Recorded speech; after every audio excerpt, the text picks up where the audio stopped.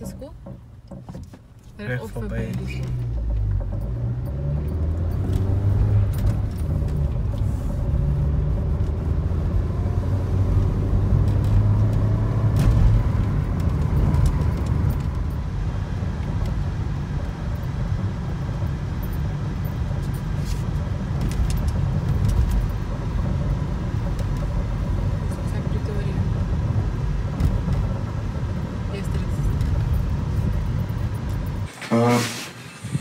So, meestal die werk is gaan voor die performance? Performance, ja. Ik denk dat is die krappen wat we nou gemaakt. Die krappen, bezig om die krappen. Oké. Die paradjes en ik weet niet waarmee we nog bezig zijn. Nog vreselijke. Omdat ze ook een van die autistische mensen is wat. So, deze competitie goed is wat we laten spelen. Over de jaren. Die meeste voor ons moeilijk gemaakt dat ons hier die plekje en dan jullie kan krijgen om. En dan is jullie ik denk een bezigheid nou gekomen om een beetje leiding te geven. Hoe ga je een vis manoeuvre zodat dit een realiteit lijkt, dat die levendig is, dat die niet een stuk pappet is wat uit die beweging van. Zijn nou dit is wat hulle nou die span geleerd het, hoe om dit in die rivier te doen. Want die show komt uit die rivier uit. En dan bewegen we op in die tennisstraat op tot bij die school. En dan van die school af, dan begint die show eindelijk. Ik zei, die show begint bij die rivier en hij gaat het aan bij die school. Going to the sea, always flowing, always free. How do you Maybe I love you and you love me. Oh, river, going to the sea, always flowing, always free. How will it be? I love you and you love me. Wat ons probeer uitbeeld is om vir die boere te wys op die rivier af. Hulle maak of die rivier aan hulle behoort. Die rivier behoort aan die mense. Rivier kan nie aan 'n individueel behoort nie. Maar wat hier op ons gebied plaasvind, behoort die rivier aan hulle wat op die oevers is. En deur die plei wat ons nou bring, want ons het ook, ek het ook gesê dat die visie is nie net daai mense probleem, dit is ook ons erfenis. Want ons mense daar gebly. Ons mense ken van die visie, maar toe hulle ons nou weggevat van die vrugbare grond af, is hulle gevat en agtergegooi.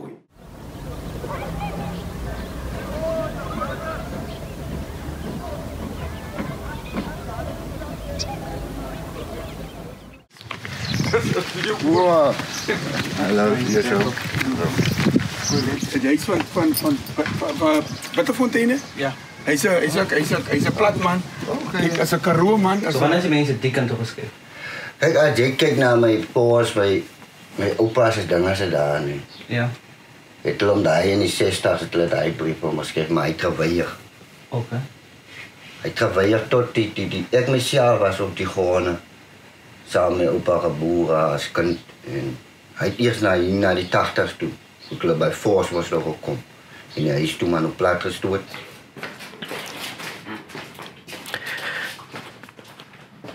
Sal ek nog? Sal hy nog werk? Dus hy moet... 69 het, ek dink het was Dominee Engelbrecht, vir ons kom sê dat ons moet skuif. Ons kinders kon dit nie verstaan nie, want ons het ons nie geweet wat is apartheid nie. Ons het die kloekie by die oog gehad. En in die 70, toe begin hulle met die huidige lokasie wat ons inwoon. My broer was hy het 'n leerling vragmotorbestuurder en hy het saam met sy aangetroude familie het hy se oom het hy die erwe kom skoonry en ook die fondasies volgery. En ons het ook maar oorgekom en kom kyk en eintlik verstaan wat aangaan nie, ook nie eintlik die opset verstaan nie, maar toe 1972 toe het die dinge eintlik by ons, want ons het al verstand gehad, gesien hoe die brein mense wegraak uit die dorp uit. En hoe baie van die huise wat die mense uitgesit is, want hulle moes nou in die lokasie se naam was daai tyd wat vandag Smitsville is, was Steek my weg. Met ander woorde, ons is wegkom Steek. So die mense ons hier met wie dat ons hier is.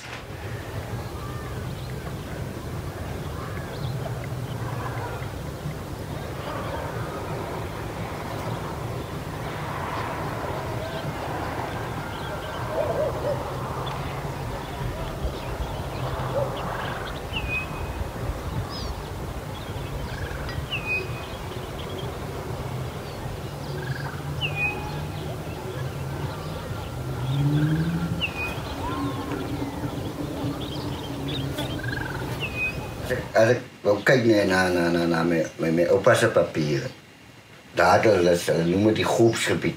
Die vallen onder die groepie, onder blankie.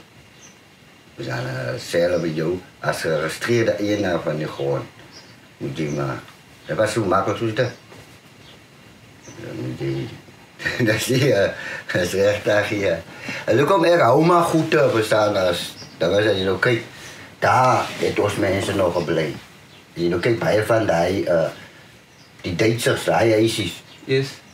Die nagmale huisies. Hulle dit kom vat om vir hulle gebruik om nou vir die kerk mos nou, die VGK. Die groepsgebiedewet. Dis 'n hartseer storie. Die groepsgebiedewet het mos nou gemaak. Seker dis wat ek van geskiedenis sê. Want dit mos nou dat geleer van segregasie en so nou. Aparte ontwikkeling. En toe moes ons uit die dorp uit. En toe begin die lokasies mos. En my oupa het gesê, hy gaan daar kom bly in die stoffie. Toe koop hulle daai huis daar so. Hy trek toen 1968 Sierbrak toe. En ons gesin, en die Klaasens, Raymond Klaasen, ons was van die laastes wat oorgekom het. Hulle het nou eers die mense, ons het genoem de Kiem. Dit is die plek reg oor kan die stokery. Daar het ook 'n groep mense gebly en dan daar so 'n hospitaaltjie gewees. Hulle het gesê dis die TB hospitaal, want mense wat TB het hulle behandeling daar gaan kry. Toe het hulle nou eers daai mense weggevat, baie van hulle, en toe het hulle eerste 2 huise gekom. Toe is ons nou lokasie, wat toe die groepsgebiede wet nou regtig inskop in die 70s, 1970, toe het hulle 'n ry onderlangs gemaak, waar mense hulle eie huise kon bou. En toe kom Lando se op hulle oor, die Hendrikse, en die Windvogels. Toe begin hulle nou daar te bou.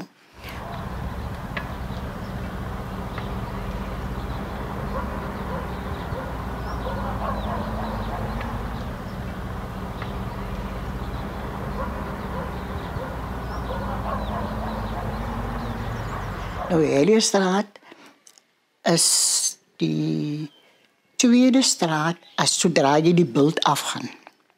Dit is Heliestraat. En ons het meer na die eigenlijk is dit nou die munisipale store, maar ons het net in die oorkant gebly. Okay. Eerst in die Klaasens gebly, en dan het ons nou die groep die huis langsaan, en die hele ry was ons kleerling mense, soos ons moes nou sê kleerling mense gebly.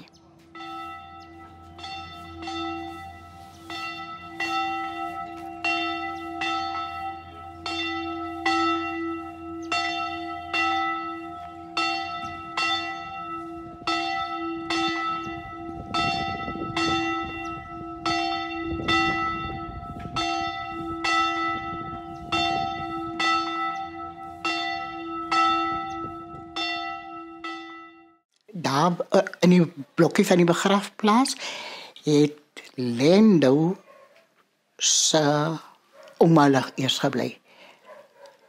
Lando se ma het daar in de groot geraak. Voordat hulle toe later aan die kant van in Milnerstraat, hulle het ook in Helierstraat gebly. Reg op het sy ouers gebly. Ons het lang daar gebly. Al ons 4 kinders het daar maandag geword. Mijn zuster en mijn 2 broers. Dat was een lekker geweest. En ons het lekker gaan gebleven. Na ons als kinders toe, mijn pa in aanbereid komt te zien mijn pa. Maar dat blijft nog, ons moet nog gepad. Allemaal moet nog gepad die dorp, die bedmensen dat doen. Ons moet nog naar Smatsboeken. Mijn ma zei toen, nee, maar zij gaan niet gepad. En ze zei, mijn pa, maar ons zulke anders, onze moeder nou. Ik kon ook nog, daar was de auntie, haar naam was aan diktaat. Zij werd geweierd om te trekken. Zij heeft in Steenstraat gebleven. En zij heeft gezegd, ze trekken. Aan andere woorden, zij die haar vergoeding voor haar woonplek aanvaarden. Maar alle daar ook maar verwijderd. Je hebt zelf jouw dienstje gedaan. Dat is een perfecte idee.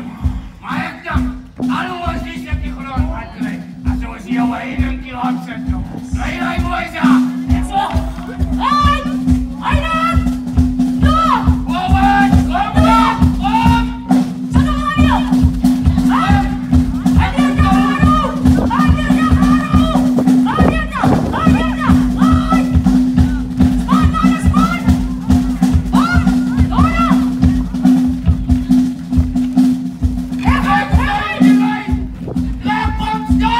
Maar daar, en daardoor, zal ik nooit vergeten, die plek daar waar ons gebleven zitten. Het was een baie lekker plek. Zoals vanochtend toen zei ik nog aan mijn zuster, nou, dat is nou woensdag. Nou, zoals vanochtend, het bouwen daar water aan. Hier zie je water voor ons, waar die kan nat maken, Cloete. Daar was al geriefd op watersloot. Mijn ma daar plomte nat gemaakt. En onze daar vruchtenboord gaat, al die vruchten. En mijn pa daar een lekker vruchtenboord. En één dag toen stap ons weer daar voorbij. Hij is afgestoot, omgestoot. Die boom was uitgehaald. En zo is hij nou daar ligt. Zo blij hij nou daar ligt. Dat was mijn opa. Hij loopt hier naar tot aan de kant. Aan de kant die bomen. Die appelkoersbomen staan nou nog aan. Waar mijn opa hier, daar die huizen staan. En die servenkort, daar die zien naar die gaan. Die huis is platgestoot, die fondatie is een goede lijn nog daar. En wat die oma en zij is platgestoot. En daar kan, toen was die voorbare gewoon, waar ons als kinders. Het was maar nog die groente, appelkoersen, goede. Maar hij was meer op appelkoers. Het die geplant. Maar er was één erg van zijn neef, daar waar hij groot is staan. Hij daar is gehad. Dat was nummer 10, dat was 318. Hij is weer onder op Milnerstraat.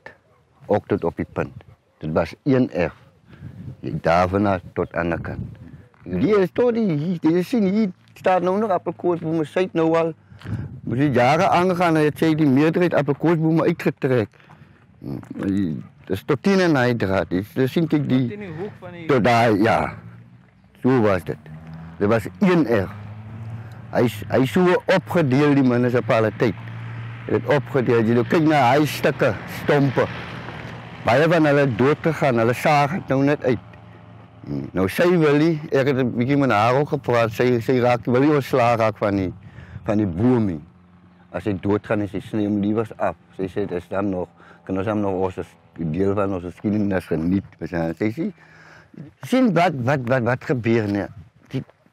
Ons mense sit en wag, verstaan, hulle sit en wag, is op afwagting vir die government.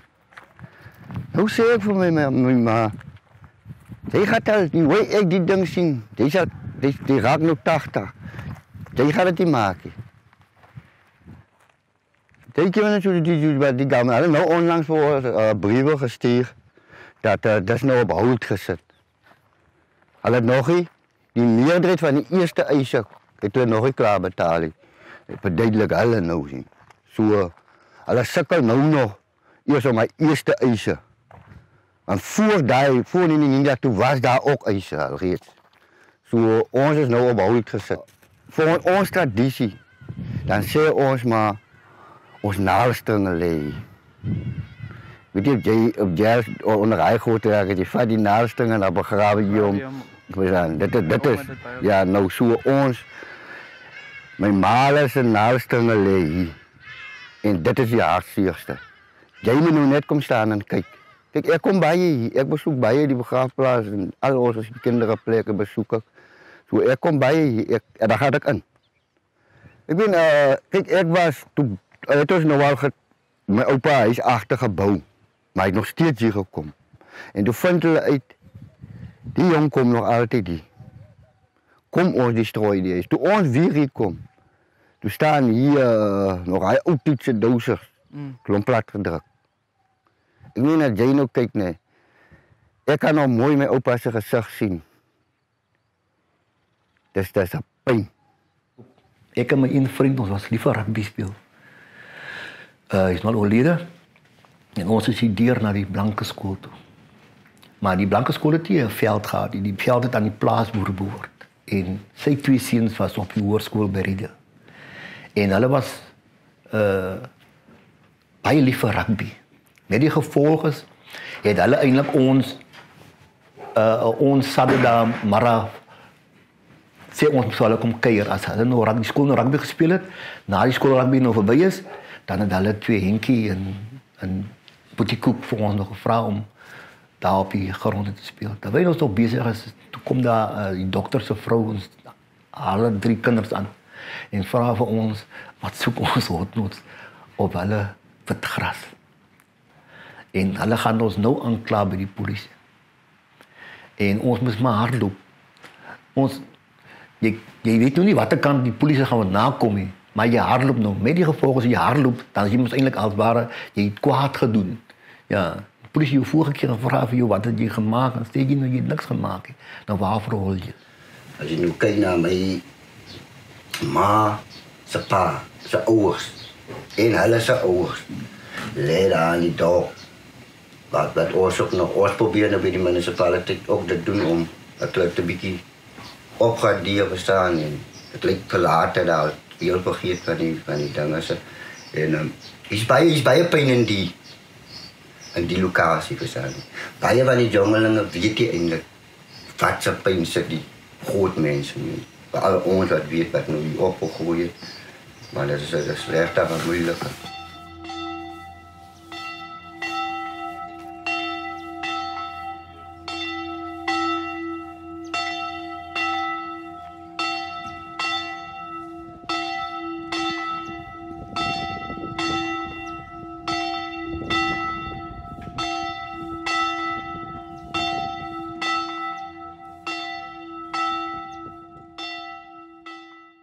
Die meerderheid van ons mense is besig om te vergeet van die omdat dit is baie moeilik vir hulle. En as hulle nou hier kom, nee, dan dink van die boere, al die goed. Die mense kom vir steel en vir. Ja, dis wat hier gebeur. Die Esau, dis nou my ouma. Sy ouers, hulle was die Esaus. Dis die 2. Ja, dit is nou Anneries en Louisa wat hier lê. Dis my ouma se ouers geweest. Maar jy sien die self verwaarloos. Die was, hulle voet was nie op, man, dis af. Maar nou moet ons kyk waar die flikse is. Die flikse was my oupa. Hulle was my oupa se ouers.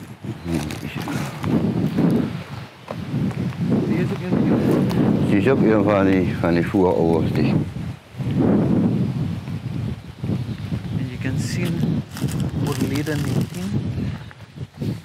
Daar is die 44, ja. Die andere zuster is langzaam. Klaasens, hoe kan je zeggen, die Klaasens en die Flikse en die Esau, hulle was een groot familie.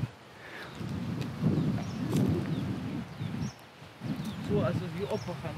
kijk, hier is nog vlak, zei die area waar verwaarloosd die municipaliteit, zoals ze ook een keer wel aanzoek gedaan, vragen, kan jullie net voor ons, dat is mooi historical, dan is het area die, kan jullie net voor ons een beter heining omzetten en krijgen die municipale werkers in en maak schoon, maar hij gaat niks aan.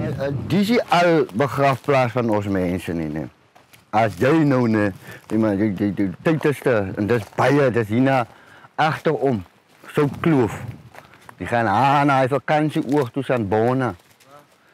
Hier aan de kant? Ja, ingaan, dat is baie diep. So daar lê ook mense dan? Ja, kijk, die boeren reizen maar hierin. Hij heeft hem nou gesplit. Hij heeft die graafte tot niet gereden. Een pad dier en nou zit er twee. Geen respect. Niks. Oh man.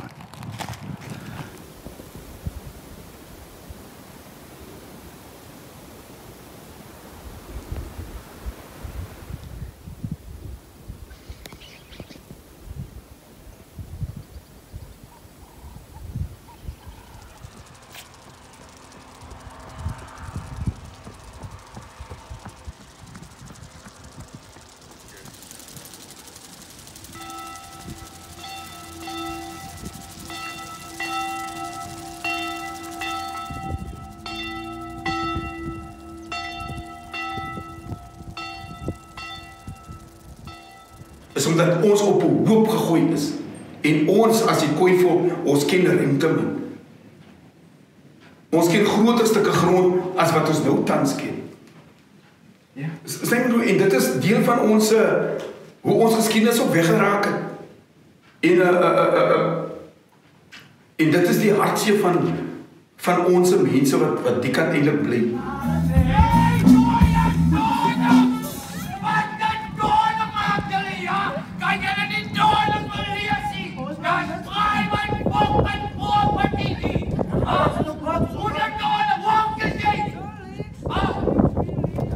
Ja, we leaving now. Ik kan niet op slapen, die Donkerse plek. Jezus. Als één dingetje wat ik wil toch noemen. Ik steek mijn weg uit.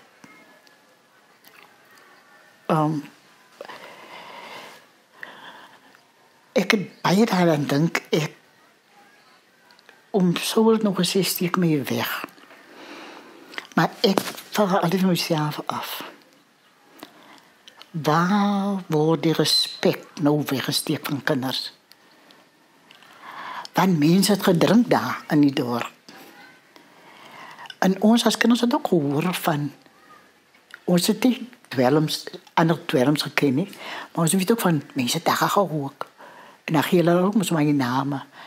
Maar groot volk, al het respect gehad voor mensen. En wat hier toe gebeurt. Families is verwijderd van elkaar. Kijk, bijvoorbeeld mijn opa. Ons kan elke dag net afstappen bij de volgende blok. Langs draaien. Ons is bij jullie huis. Baie van die families partijskaap toe. En diegene wat oorgekomen het, elkeen is toe zo op zichzelf ingesteld. Die respect is weg. Die ouders hebben ook gepraat, die baie van ons ouders. Dat is waar hulle die fout gemaakt hebben. Hulle het niet gepraat over ons cultuur. Want die witman het ons hulle geleerd al jaren. Die praat niks met uw kinders over die cultuur. Of hij is dronk gauw, fijn voor hem gegeven. Leid jij dronk, wil je uw kinders kunnen leren. Maar baie van ons mensen, ik kijk naar mijn familie, hulle het niet dat het gebeurt. Hulle glo wie hulle is. En hulle staan niet weg af van. Wat is jouw naam? Inwil. Inwil? Ja. Oké.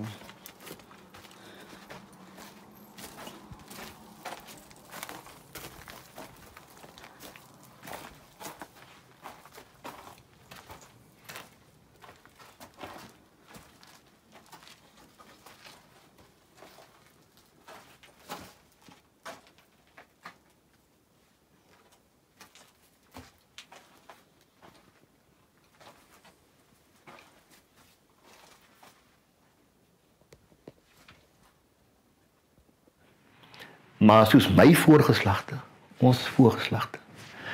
Ek het eintlik nooit verstaan nie, want die mense was ons nog gespot oor jou van keuses. Ek kon nie die goed hanteer, nie dat ek daaroor kwaad was nie, want die mense kry mos jou van by jou ouers. En dis iets wat jy moet op trots wees. Ek baie navorsing probeer doen. Destijds was daar baie programme op RSG, wat toen nog Suid-Afrikaanse, ek dink het was Radio Suid-Afrika. En het ek met Dr. Anton Prinsloo, Tony Links, ek dink hy was uit vir RI gelaten, en Johannes Kombrink, daar was nog een van Pretoria, het ek met hulle oor die tale wat ons praat, probeer uitvind wat is die herkomst van my familie. Want toe het ek toe agtergekom dat my oupa, my oeroupa, Goliath Kees, was 'n boesman kaptein genoem. Maar toe ek nog gaan dieper delf, toe sien ek dat hy was eintlik 'n koning. Maar omdat die Engelse mos die land oorgeneem het, was daar net een monargie in die hele wêreld en dit was die Britse monargie.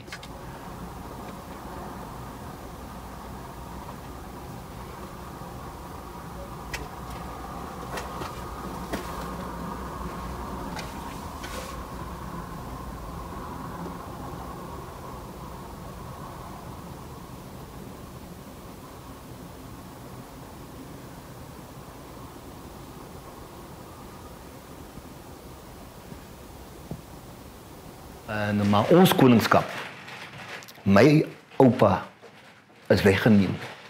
Daar's baie teses wat ek gelees oor hom. En ook van sy seun, wie ek eintlik heet, Dawid Kees, wat die eerste rugbyspeler was. Wat vir die Blanco rugbyklub in George, die eerste 3 vir daardie niet gevonden kap gedruk. Sy hele nageslag is daar in Techniek, klein brak, groot brak, George, Blanco omgewing. Het is van sy nageslagte, wat nou familie van ons is, wat ons eintlik nie ken nie. In 'n netedop van my gaan dit oor kultuur, niks anders as net kultuur. Kultuur, so ek kan sê, kultuur moet bo wees. Baie van ons mense, my oupa kon die taal, hy het die taal gepraat, hy het na 'n ander ouma. Maar nou weet jy mos nou, kyk nou soos ek. Daar's 'n bietjie wat ek in Khoi kan praat, maar as baie min. Jy nou kyk hoe hulle dit regtig wegkom van. Weg, is en weg. Baie van die goed, van die woorde wat ons vandag nog hier rond praat, is Khoi taal. Nou weet jy nie eers.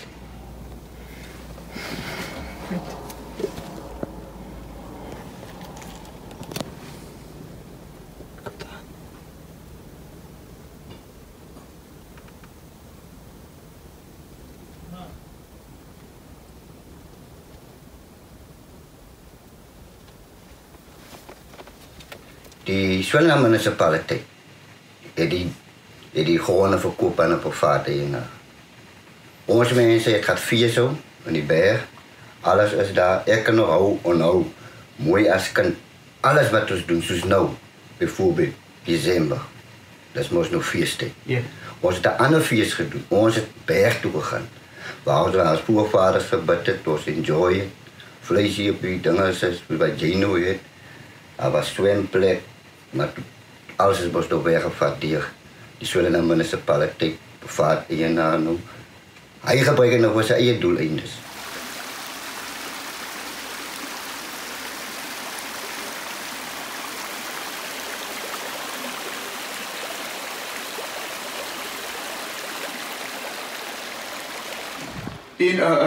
En selfs met die visie op Raonis is dat ek myself gevra het, maar hoe kan mense bepaal of hy visie moet sterf of hy moet lewe?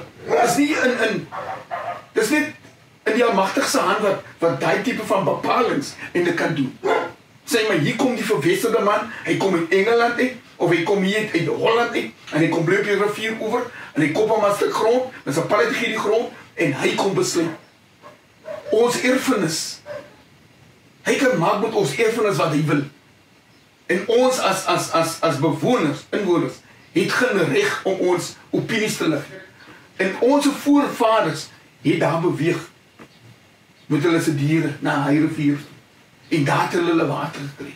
En hulle het daai natuur rivier het hulle gerespekteer. Hulle die diere in die rivier het hulle gerespekteer. Maar wat gebeur nou? Daar word geen waarde geheg aan die diere wat voor ons al was.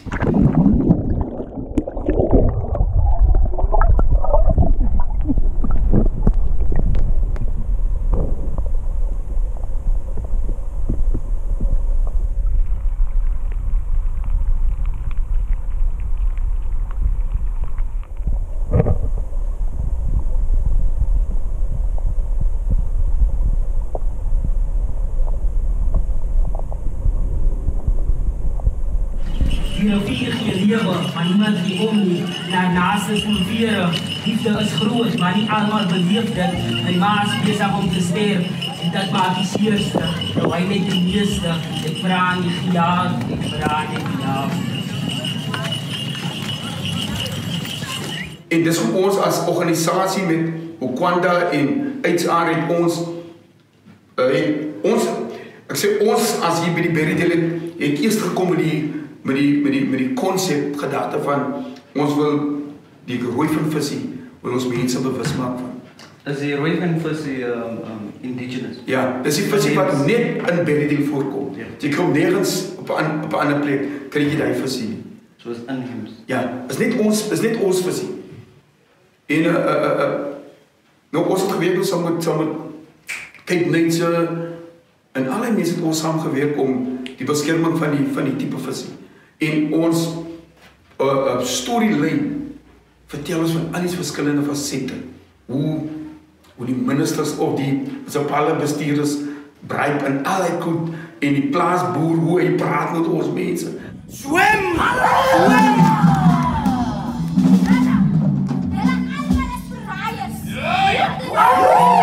Ek het weer 'n moordenaar, 'n verraaier. Ons rivier, visse en rivier is so swaar. Julle moet julle bedrywig hier stop. Yes! En die landboubedryf doen net soveel skade. Wat hoe was dat die riviere? Is dat pompe? Yay! Snap, moet hy snap. Agriculture is the blood, the lifeblood of this country. Hy lief mense. Kyk hoe lekker. Alles is segel.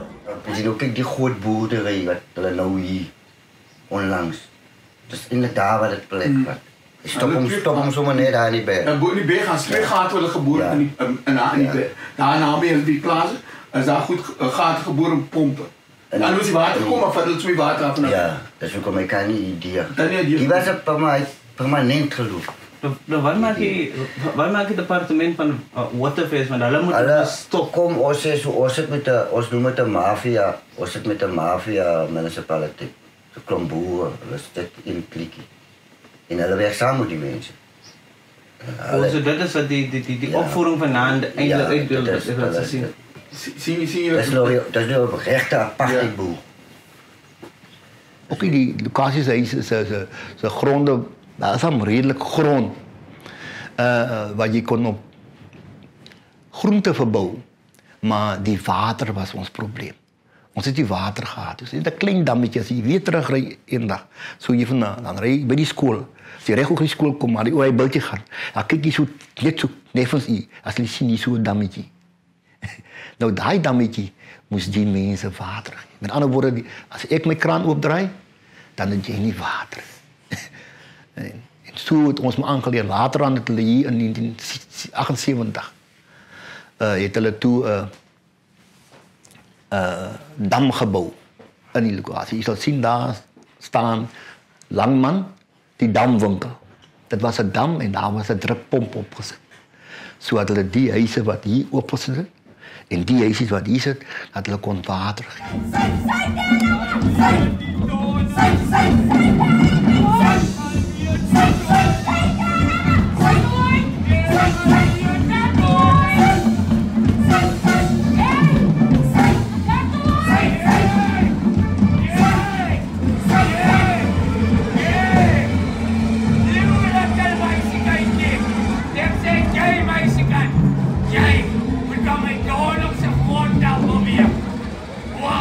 Als jij niet Pret. You don't talk to us that way. We will stop you and this damage you are doing. Jezus. Hey, Skat. Nog een donor. Is het niet? Nog een donor. Hey, wie heb jou huis toe gaan? Nog een donor. Jee, als jullie niet, jullie zijn donor supporten van die grond afkrijgen. Schiet ik met jullie vrek, dat hij zout kan naar achter.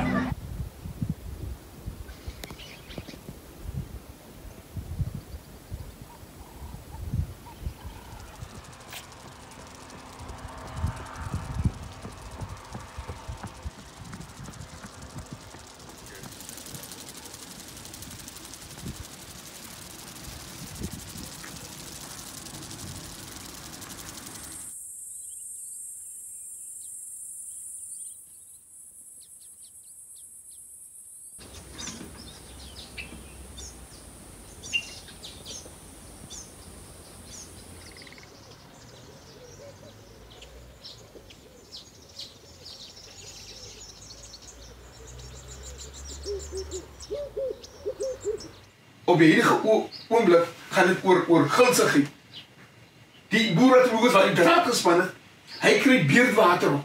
En hy pomp ook water in die rivier. Met ander woorde, wat sê dit vir jou? Jy was vandag in die rivier, daar is water. Sien my point. As jy kyk op die hoek in, is daar 'n sloot, of noem dit die beerdwater, sloot wat ook inkom na die dammetjie toe. Dan het jy 'n pomp aan die voorkant, het jy 'n pomp wat jy ook die laaste bietjie water van 'n arme visie op wil vat.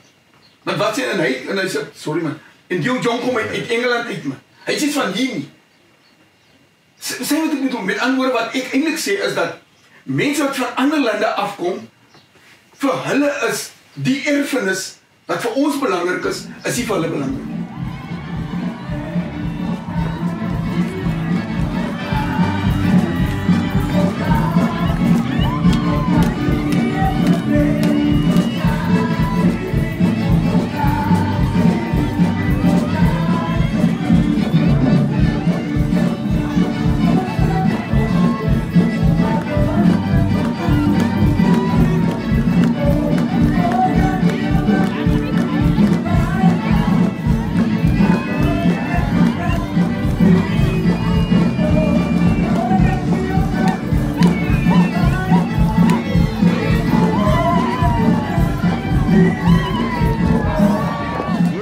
Verskywings was geweldig. Ek kan vandag vir julle sê, hier's baie van die wat mense met wie jy nie daaroor kan praat nie. En want hulle weet van die onreg. Hulle gaan dit nooit erken nie. Maar ek is nou bijna toe in aan. Dus dat ons niet te zeggen hoe ik was probeer ons die dagen gaan brengen. Wie op ons op plek hebben we. Want dat was stil en lekker gebied daar. Dus ik weet niet wat gebeurt. En ons huisje daar weer kan krijgen.